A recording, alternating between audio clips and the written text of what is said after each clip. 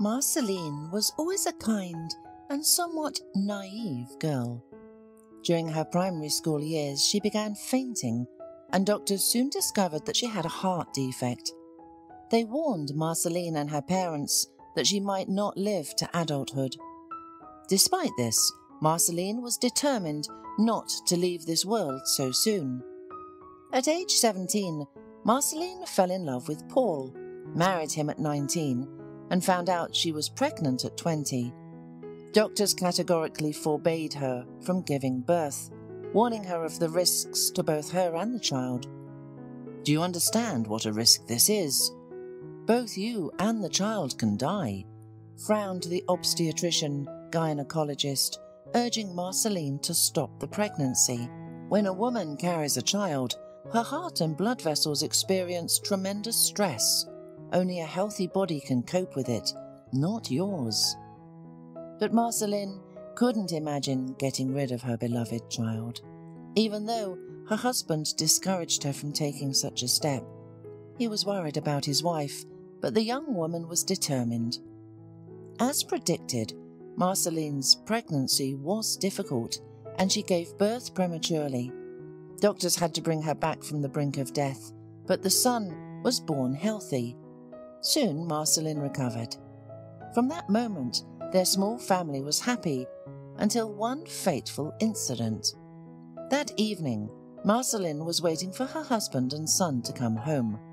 Paul was supposed to pick up their child from the football session, where he went after school.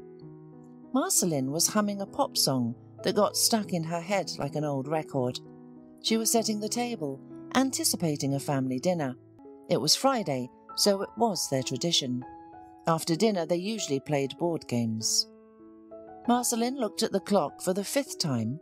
Her husband and son were delayed. At that moment, her phone rang.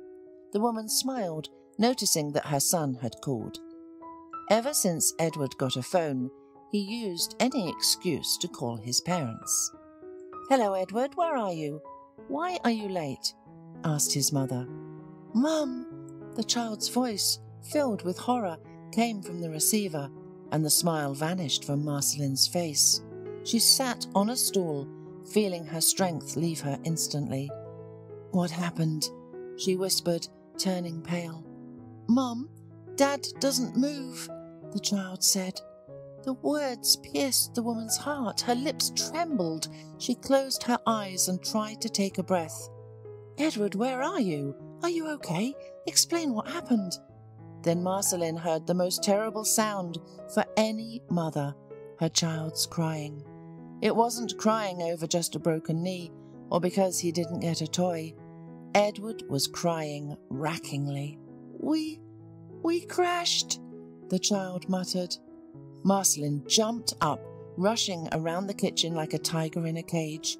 Her hand was squeezing the phone so hard that the plastic was about to crack. "Edward, tell me where you are. I'm coming."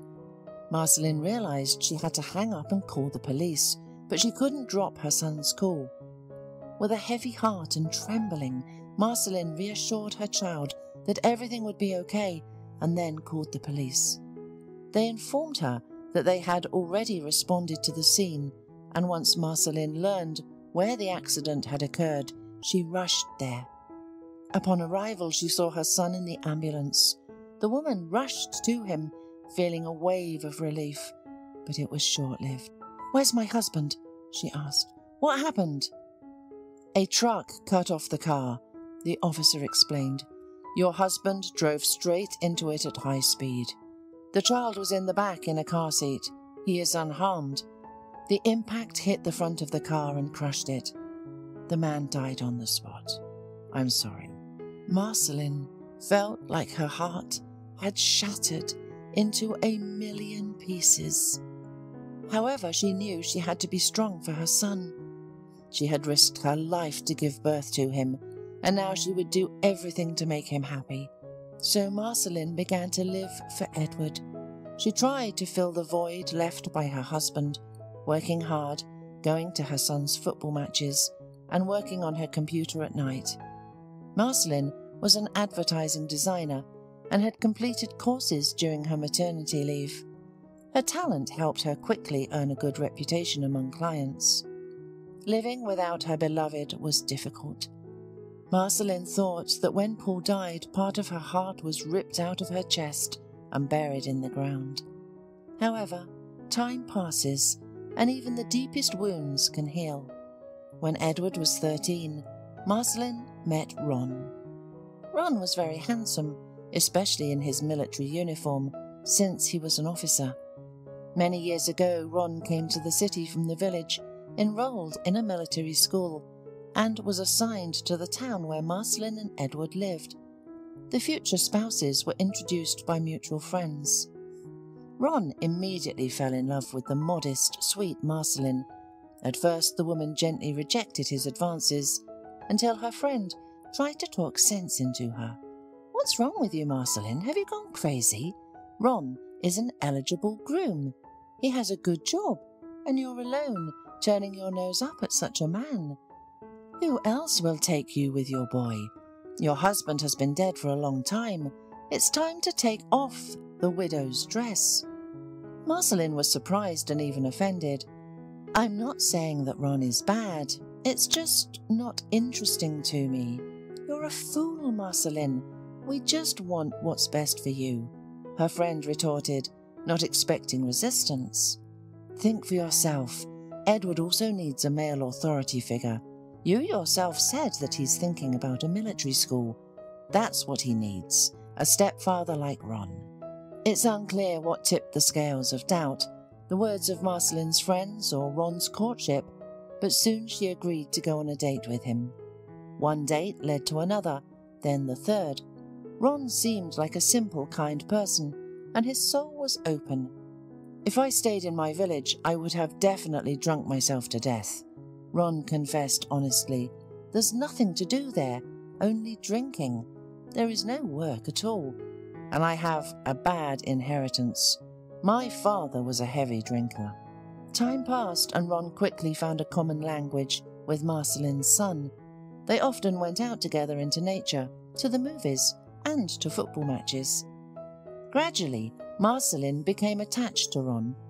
It wasn't the same love she had had for her late husband, but the feelings were sincere and tender. Ron, on the other hand, was head over heels in love with Marceline. Sometimes he acted like a schoolboy in love, showering her with flowers stolen from someone's flower bed, singing songs under her window with his guitar, to the annoyance of their neighbours. At night he wrote her name on the pavement so she could see his artwork from the window in the morning. After a year, Ron found out he was being transferred to a new duty station. So without hesitation, he got down on one knee and proposed to Marceline. "I want to take you and Edward with me," he said, looking into Marceline's eyes. "I can't live without you." Marceline consulted her son because she couldn't make such a decision alone. After all, relocation and a new school could be a tough challenge for a teenager. However, kind-hearted Edward just hugged his mum and congratulated her. "Of course, Mum. Say yes." Edward confidently nodded. "Ron cherishes you. I want you to be happy. Besides, I like him too." But before saying the coveted yes, Marceline sat opposite her fiancé to talk seriously. "I won't be able to give you a child," the woman admitted. "Firstly, I am no longer young, and secondly, I was forbidden to give birth even to my first one. Nowadays, everything seems not so scary, but I remember how I suffered during pregnancy and childbirth. I could die." Ron kissed her hands. "We have Edward, so I will have an heir after all." He smiled. "Trust me, everything will be fine." His words melted the woman's heart. She was tired of being alone, carrying everything on her shoulders like a pack horse. Of course, Edward helped her. He was a wonderful son. However, sometimes she just wanted to lean on a man's shoulder. So Marceline agreed. At first, everything went great, except that Ron drank more often on his new duty station. He usually drank with his military mates and came home swaying. Invariably, He brought his wife a bouquet of flowers so she wouldn't scold him, and explained his condition with various reasons: someone's birthday, promotion, or his own promotion. Marceline understood that her husband's service was very stressful and never scolded him. After all, he didn't drink and rage at home, so why get upset or angry? Family problems began later. When Edward turned 15, he became a copy of his father.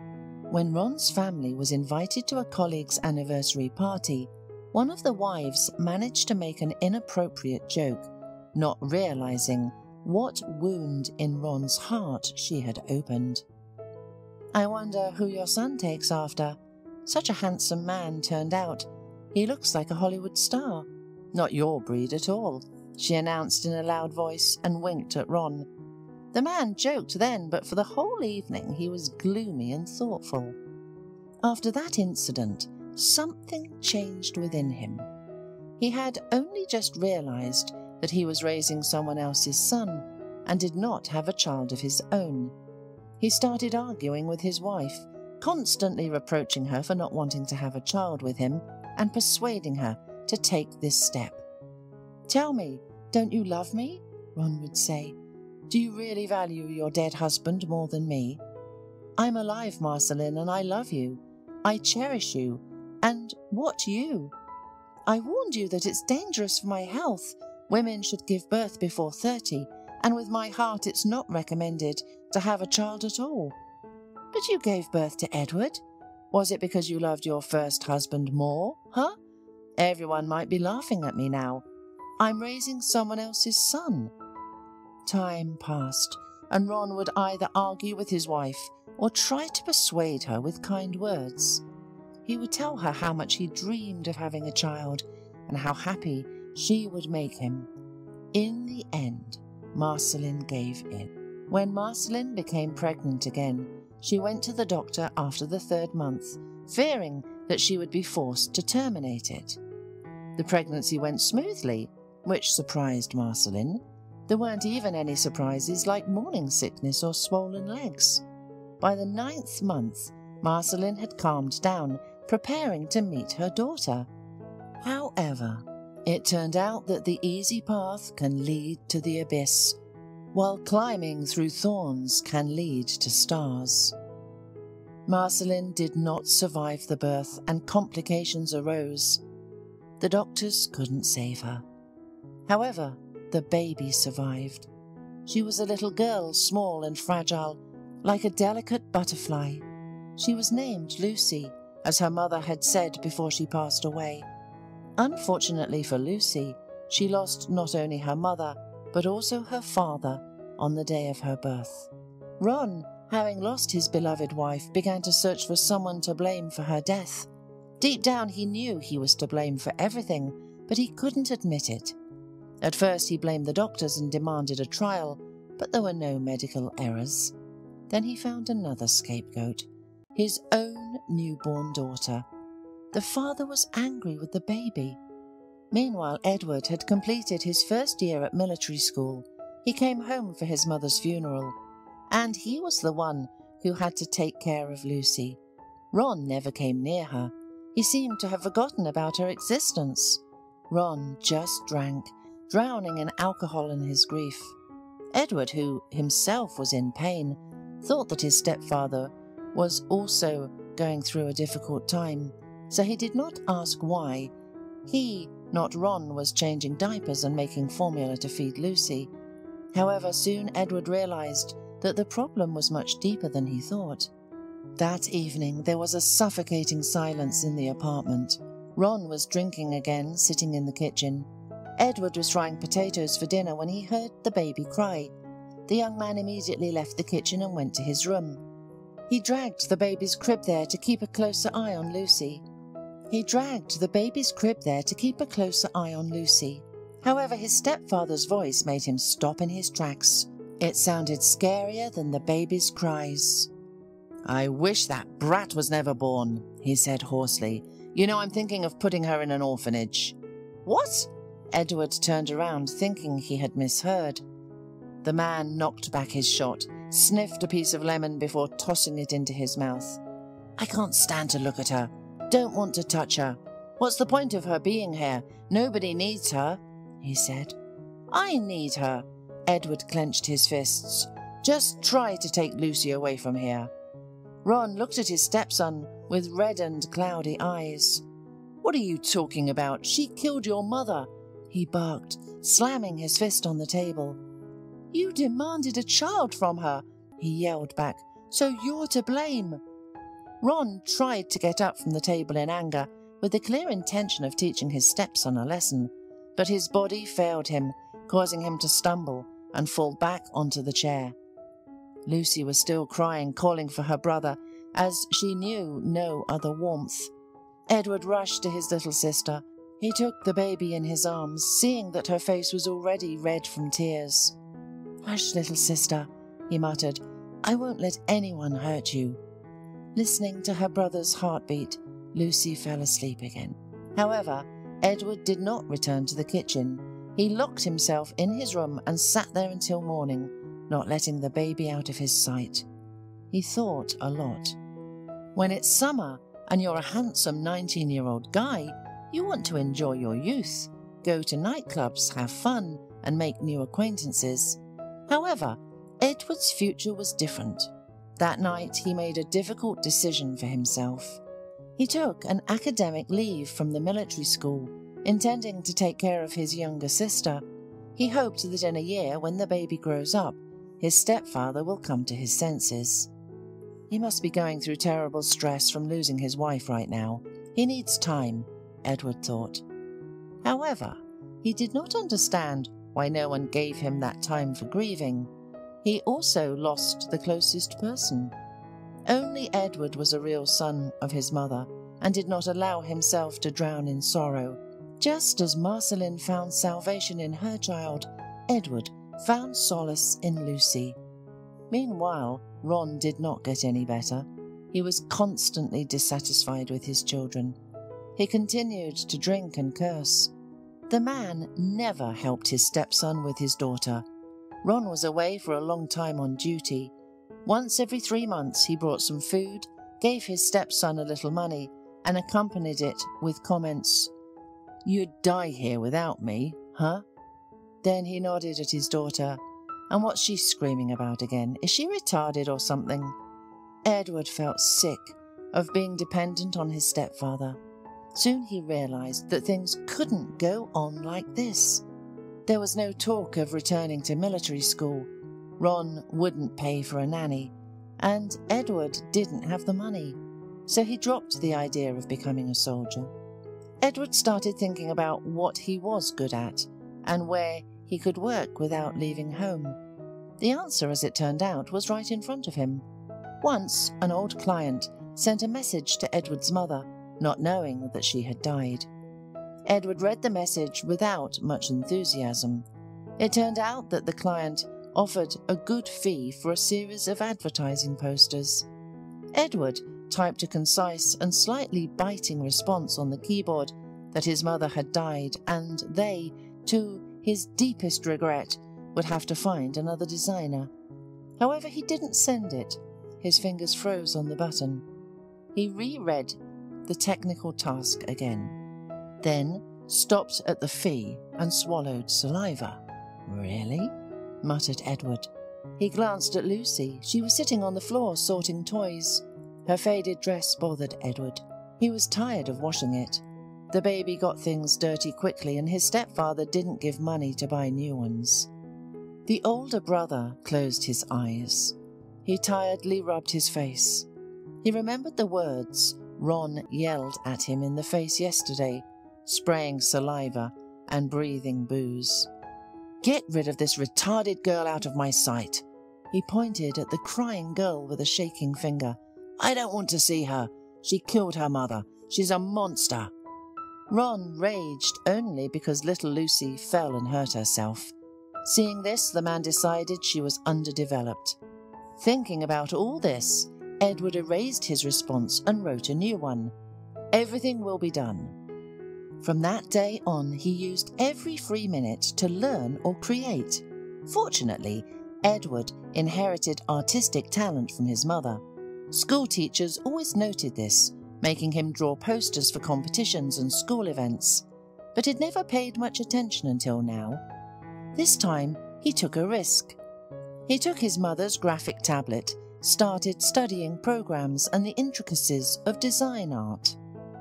When he sent his work to the customer, his heart beat so hard in his chest that it felt like he had already run a marathon.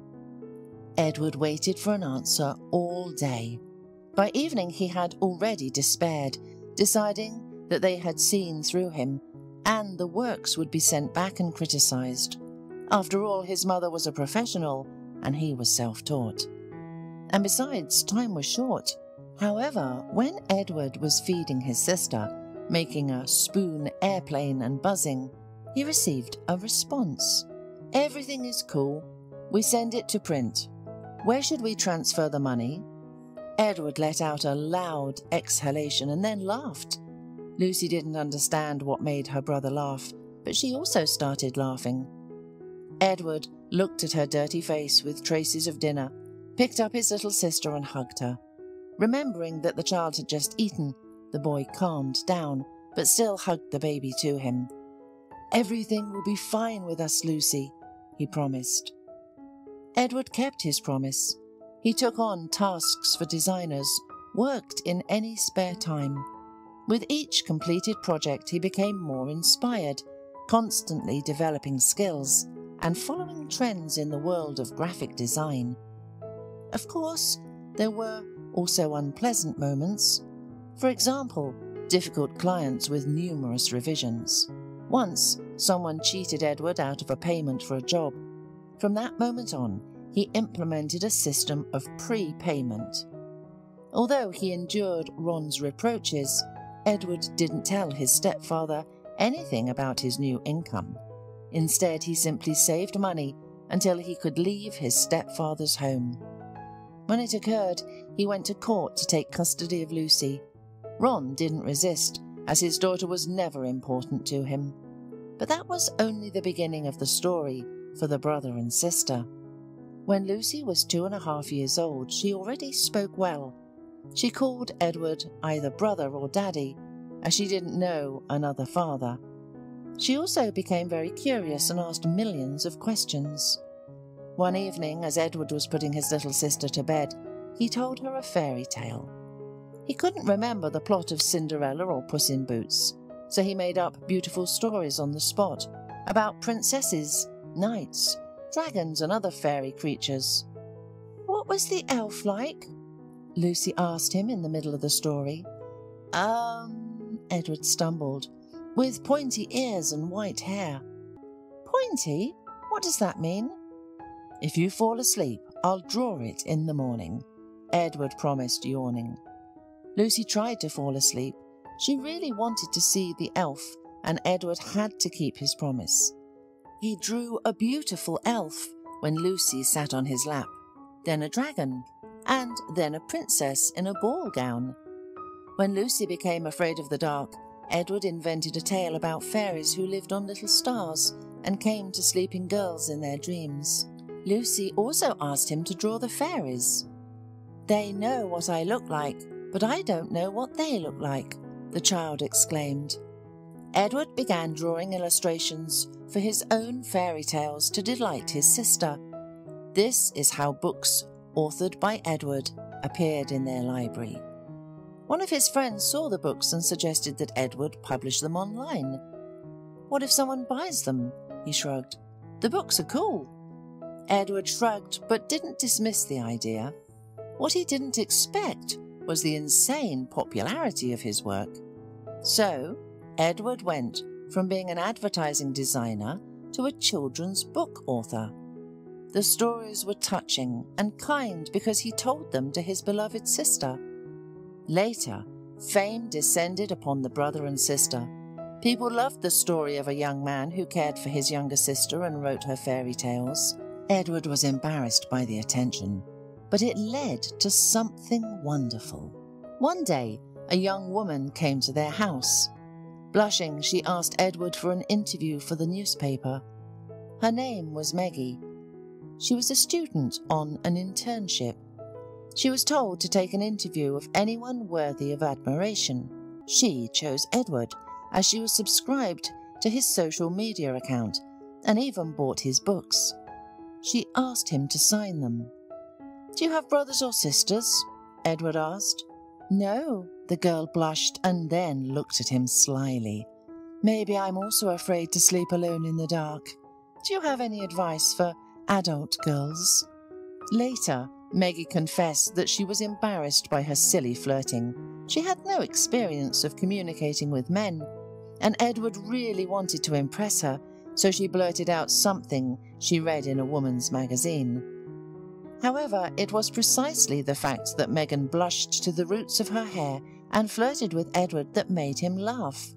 2 years later, Maggie became his fiancée, and later his wife. Meanwhile, Lucy grew up as a happy child who knew no sorrow. Although she didn't have parents, her brother replaced them all. He sacrificed a lot just to make her smile. A child's smile is worth all the treasure of this world. At least that's what Edward thought. And fate rewarded him in the end.